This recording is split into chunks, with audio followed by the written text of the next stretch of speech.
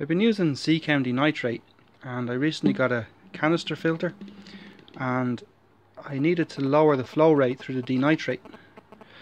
So I got a 500ml bottle and I filled it up with this bottle of denitrate, 250ml bottle, and then I heated it over a gas flame to shrink it, and it shrunk down like so, and I kind of melted the top to stop the stones coming out, and then I drilled holes all the way through, and now it fits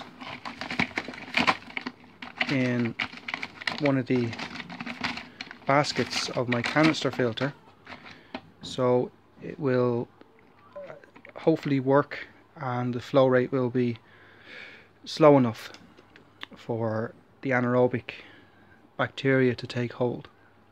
So that's one thing I'm going to try. Thanks for watching. Bye now.